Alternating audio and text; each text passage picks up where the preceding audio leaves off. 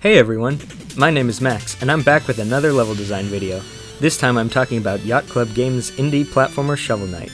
Last video I told you how designers can guide players through levels with hints in the environment. However, these methods aren't typically as prevalent or necessary in side-scrolling platformers. There are exceptions to this, most notably in Metroidvania games such as Metroid and Castlevania, the games for which the subgenre is named, as well as more recent titles such as Hollow Knight and Axiom Verge. In these games, exploration and backtracking are often heavily incentivized or even mandatory. However, this is rarely the case with games like Shovel Knight that are emulating classic platformers. In these games, you don't typically need to be told where to go, you just sort of go to the right most of the time, or follow an obvious breadcrumb trail of enemies or items. So, when it comes to traditional platformers, the designer's job is less about conveying to the player where to go and more about making it fun and challenging to get there. Now, what makes a platforming level well designed? A platforming level might sound like a good idea, but then it might not work so well in execution. This is because it doesn't matter how cool a level might seem. If the level doesn't complement how a character moves, it's not going to be fun. As I'm recording this, Shovel Knight currently has 3 different playable characters, each with their own unique styles of movement. We have the titular Shovel Knight, Plague Knight, and Spectre Knight. The King of Cards DLC starring the previously non-playable character King Knight is currently in development, but as it isn't out yet, I can't comment on it. So, right now I'm only going to talk about the first 3 characters and their levels. Let's start off with Shovel Knight. Shovel Knight has the most straightforward movement and items. He can swing his shovel in front of himself to perform a basic melee attack, or he can bounce off an enemy to deal consecutive damage or gain altitude. However, this requires skillful control of Shovel Knight, as missing a single bounce can be disastrous. Shovel Knight's items don't substantially enhance his range of movement except for in specific circumstances. Typically, Shovel Knight's abilities are used for dealing damage or propelling himself forward. The mobile gear can move you over obstacles, but again, this just serves to move you horizontally forward and doesn't change much of Shovel Knight's existing movement. This is why Shovel Knight is often positioned above or within jumping distance of bounceable obstacles, otherwise the player wouldn't be able to navigate the level.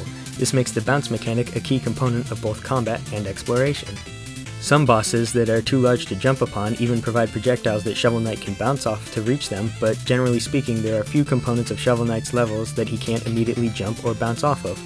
To recap, Shovel Knight controls rather precisely, relies on obstacles and enemies to move through the world, and is at his best when fighting enemies at close proximity, especially when bouncing off of said enemies.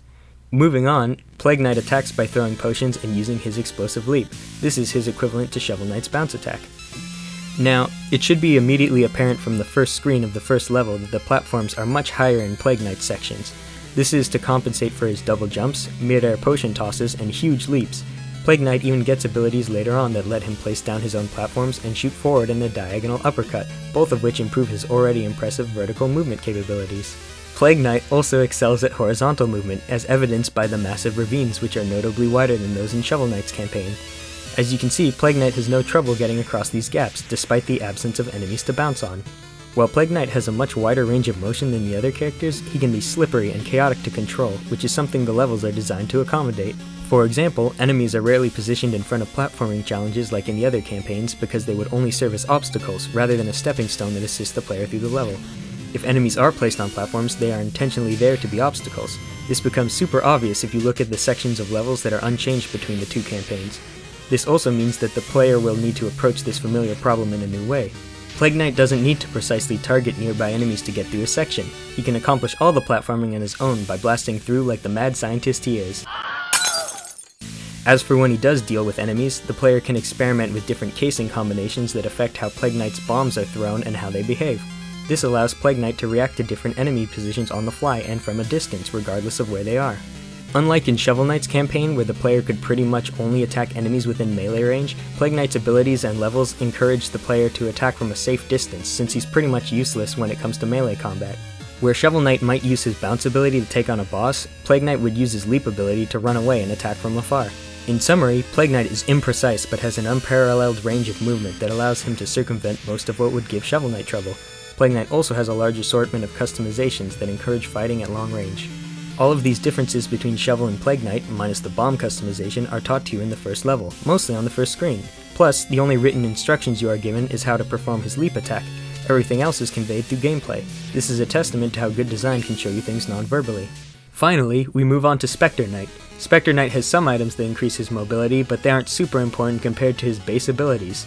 Spectre Knight's equivalent to Plague Knight's leap and Shovel Knight's bounce is this diagonal slash. Since it can only be used on objects that can be damaged, the diagonal slash is similar to Shovel Knight's bounce. However, the way they move is quite different. Shovel Knight moves in a sinusoidal wave pattern as he bounces, whereas Spectre Knight cuts a jagged path through levels.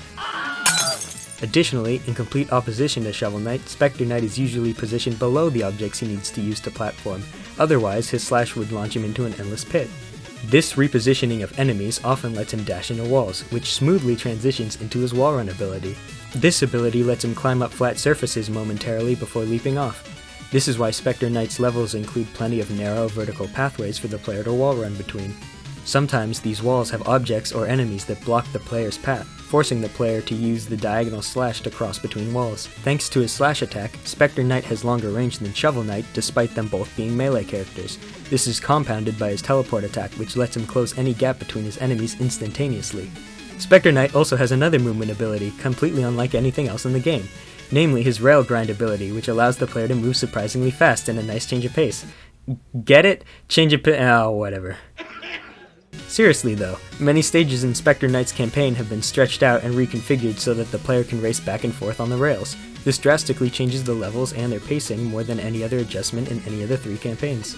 Best of all, the rail grinding, diagonal slash, and wall running can all be combined in later levels, resulting in layered and intricate situations. All things considered, Spectre Knight moves precisely like Shovel Knight, but requires tight areas to wall run on or wide open spaces to rail grind through. So there we have it, the differences between all of the characters and how the developers had to change the levels to fit each campaign. Also, without giving away too much to those who haven't played through everything, some bosses have been substantially altered across the campaigns because they straight up would not work at all with all 3 movement styles if the bosses were left unaltered. Anyway, I hope you enjoyed this video, and hopefully there'll be more in the near future. Thanks for watching! I think that went pretty well. No.